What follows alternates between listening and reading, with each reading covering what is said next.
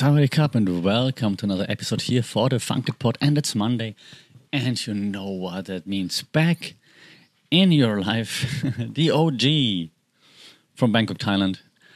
MMA Monday here for the Funked Pod, and as always, if you are new listeners, I appreciate you. I appreciate the returning ones as well, of course, even more though, because it means you can kind of put up with my stuff, which is leaving me speechless, which is appreciated.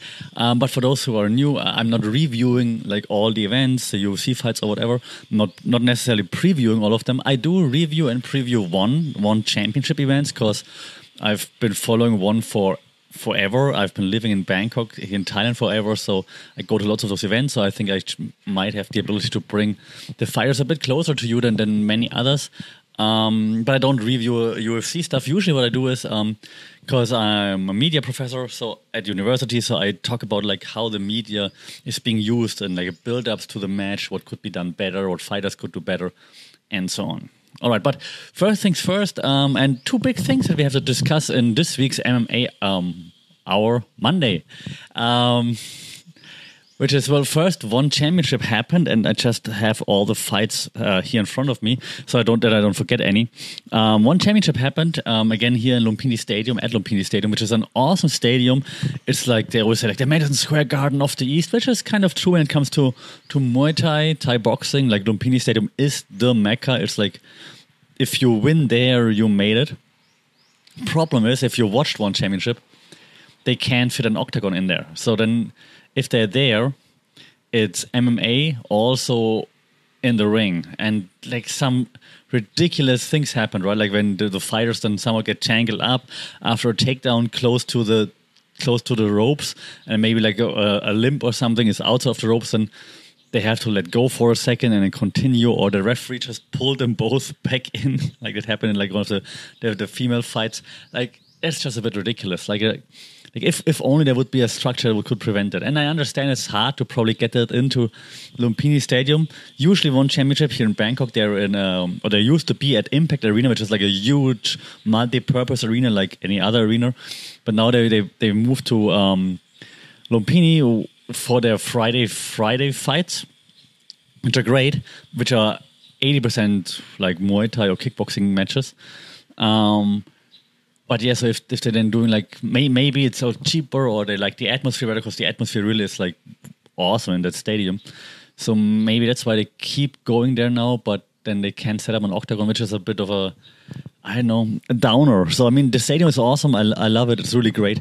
And for those who've been watching, listening to this, you know that I'm a Muay Thai person, so I'm all for that. But MMA outside of an octagon is just kind of weird, to be honest.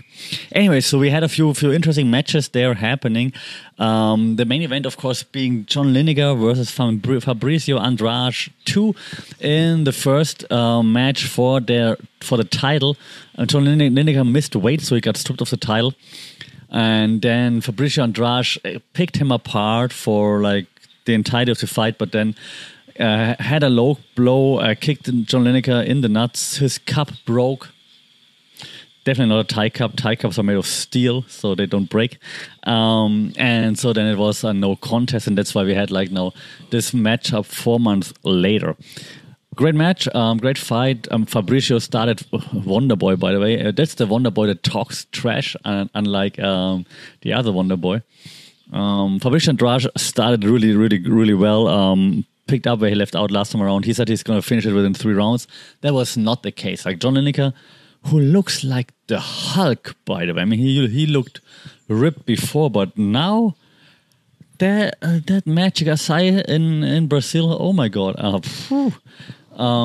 So he looked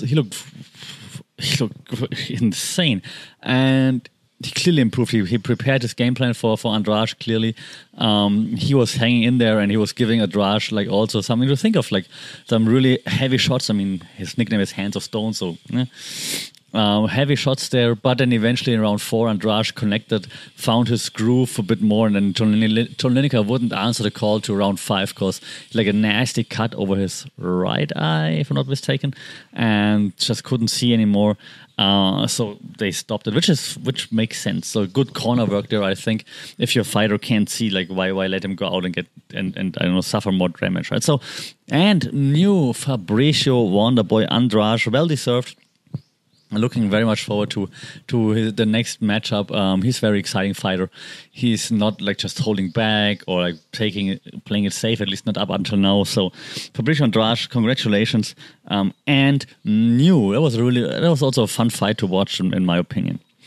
Co-main event was Tawanchai PK Sanchai versus Jamal Yusupov Muay Thai, which was great. Yeah, I'm hesitating just because I I expected like a crazy back and forth, and then it was like a leg kick that from Tawanchai that just sealed the deal. Like within like I think 48 seconds or something, one leg kick, and whatever happened with Yusupov's leg, he was just limping back, and then that was it. It's just like boop, a quick leg kick. I mean, Tawanchai kicks ridiculously hard, obviously, but the placement must have been just perfect. Like Yusupov just couldn't walk, couldn't stand anymore. Couldn't even come out to like the when the hands got raised off Tawanchai. So Tawanchai defends his title easily in this case, but it's just like the one perfect kick, like perfect low kick.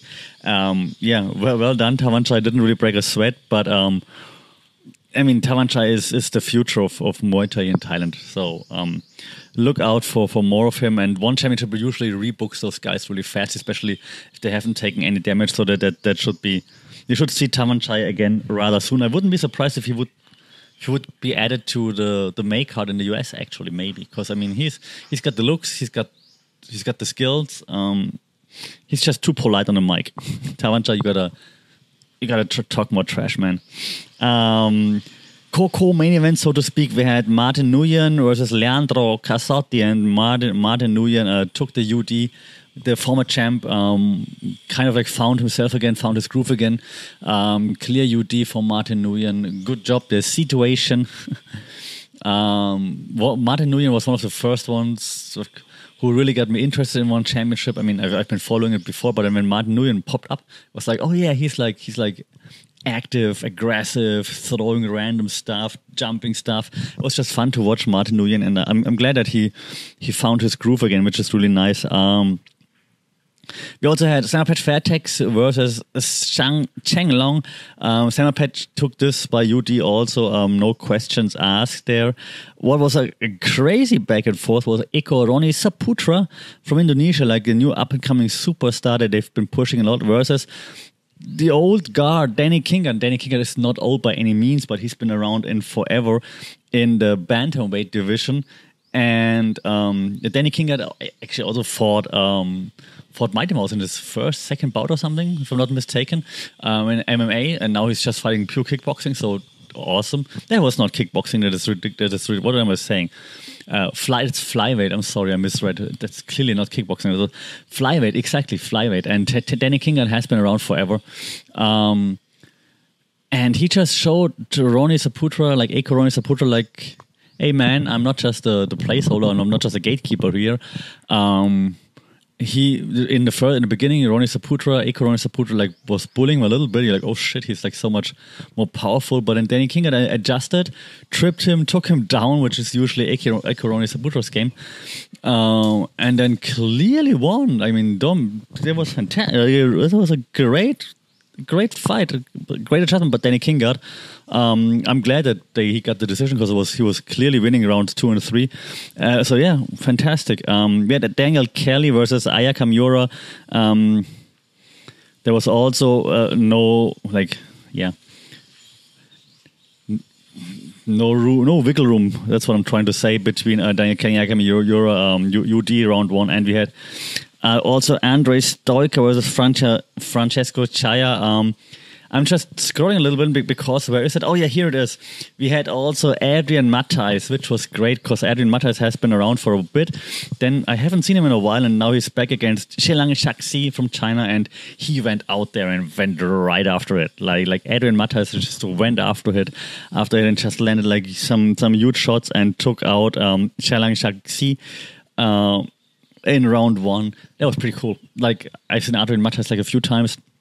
It's just nice to see like an OG back again, reinvigorated if you want to. The overall was a great. Like I say that sometimes, right? Like people tell me I hate on ONE because sometimes I leave like snarky comments or I criticize that they never tell us how they make money. But the events themselves are nice. I mean, they're cool. Do they have to give out like a buttload of free tickets to fill the arenas? Yes, they do. Does it take away from the awesome fights? No, it doesn't. So the fights are fantastic. So if next ONE Championship, next ONE Fight Night, I didn't even review the Fight Night now. The Fight Night that always happens Friday nights, evenings here in Asian time, Southeast Asia time. The pay-per-views usually now happen like Saturday morning here in Asia, Friday night in the US. Yeah, so if you have a chance to watch it, watch it. If you have a chance to go live, go live. It's fantastic. And yes, there are free tickets everywhere. So go. It's fantastic. So I'm not hating on ONE Championship. ONE Championship has awesome fighters, awesome events.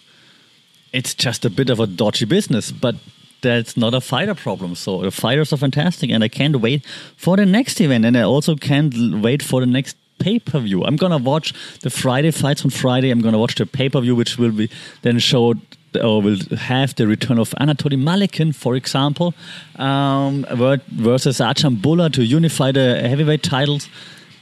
Gonna be awesome when Malikin just destroys Archambault. Unbiased journalist here as well. So ONE Championship, the fights are awesome. The events are cool.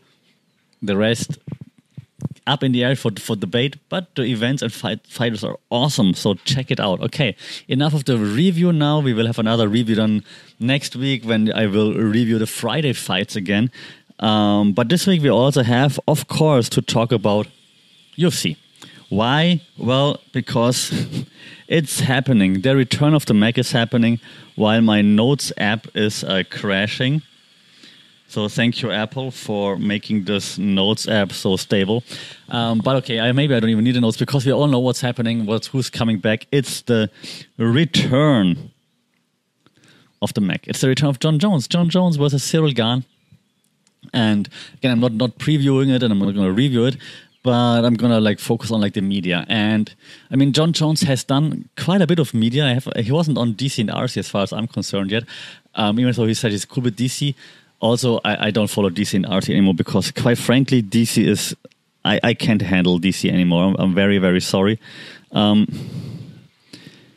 I don't... I just can't. I just...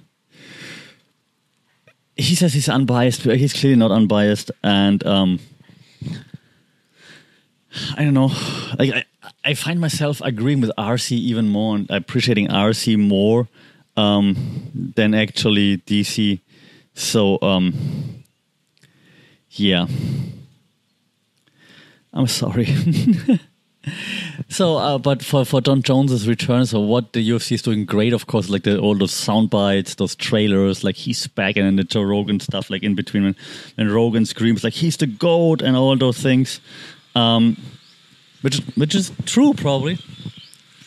So the UFC is great with pay-per-views. Last year I criticized that they don't promote anything besides the pay-per-views, not even everybody on the pay-per-view, but in this case, of course, all eggs in Jon Jones' basket, of course. They could promote Cyril Gane a bit more. Cyril Gane could also do a bit more, to be honest. I haven't seen Gane on many outlets yet. I haven't seen any posts of his.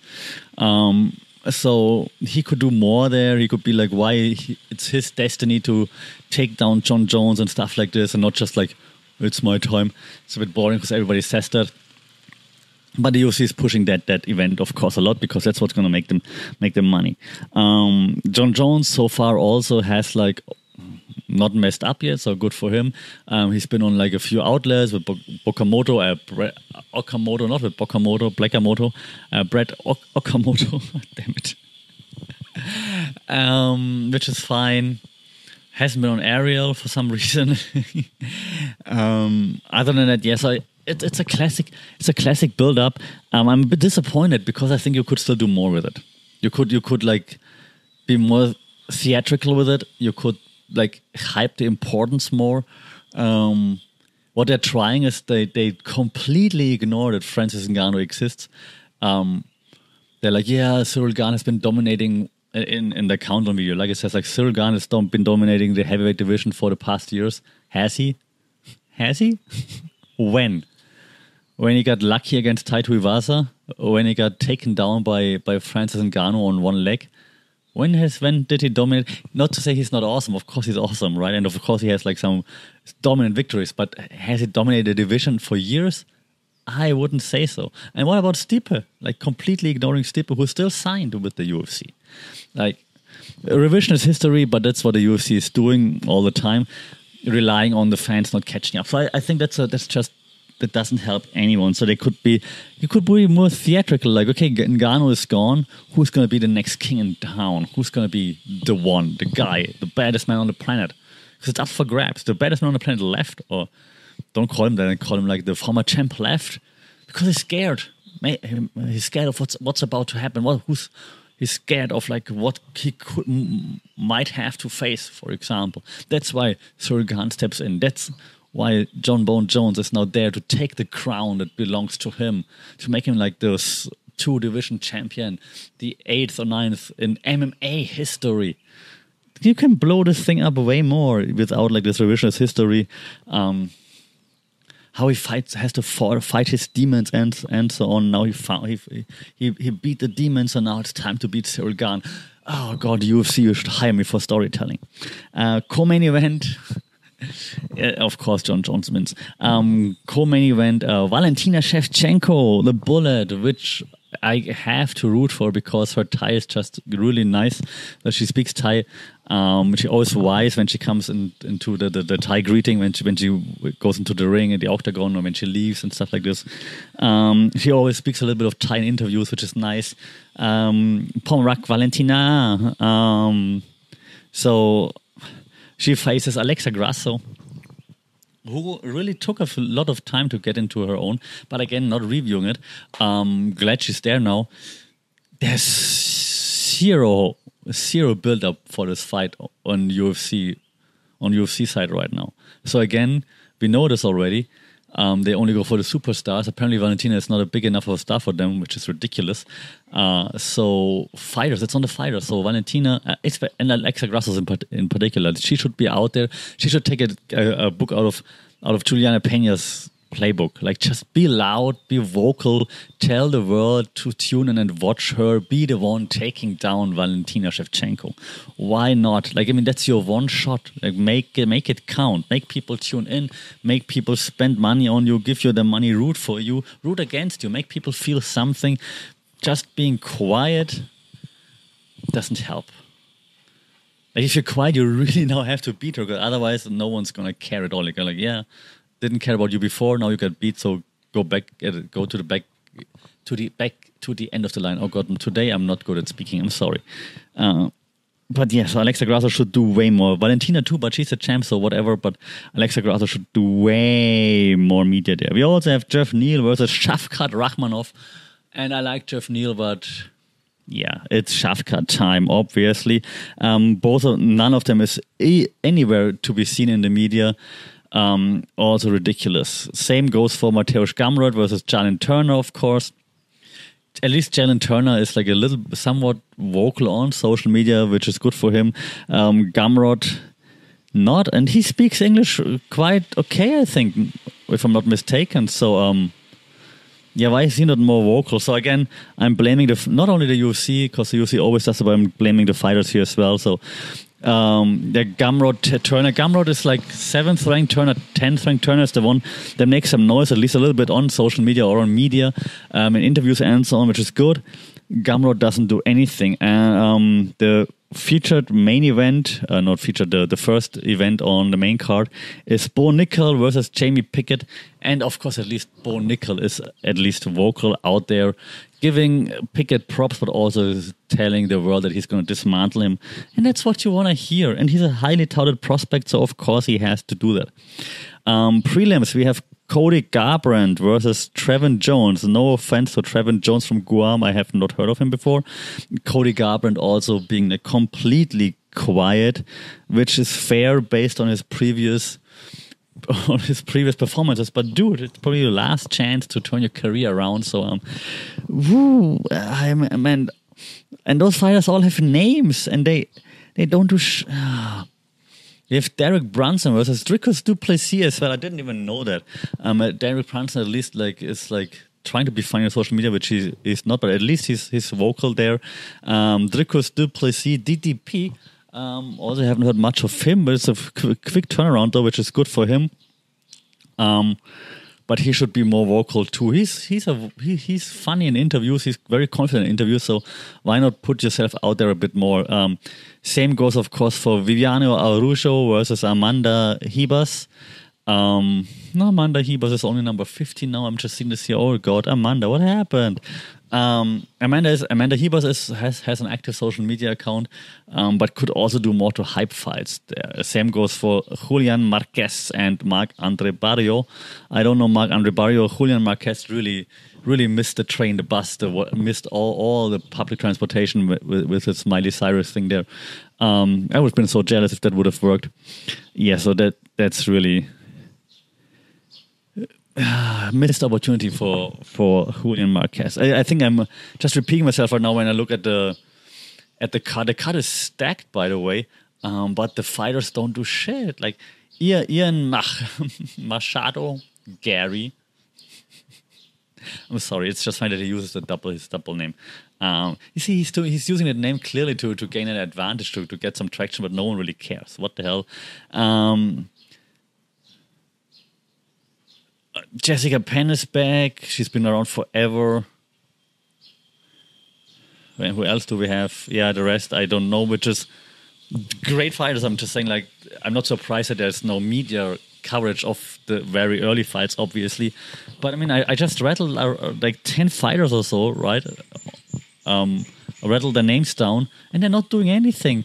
If the UFC is not promoting you, you should be promoting yourself. You should promote your fight. You should tell the world why they have to tune in, why they should not be out there and buying popcorn, why they have to be in there watching you in the prelims or whatever, why they have to tune in early, why they should tune in before the pay-per-view starts, because you're the one that's going to make a difference. You're the one putting on a show. You're the one that they want to see. You're the one that's going to steal the show.